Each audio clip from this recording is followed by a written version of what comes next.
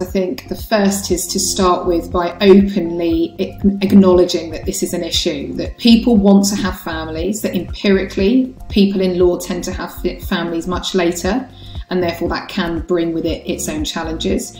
I think they need to identify that individuals in law generally are in very high pressure, high stress environments.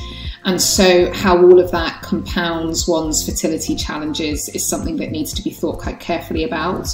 And fundamentally, it's about creating a safe space so that when one is talking about, for example, what their career trajectory might look like, it's perfectly acceptable to say, well, at this point here and this point here, it's within my contemplation to have a family. How do we make sure that the two objectives are, aligned and supported? We've got to get rid of this taboo.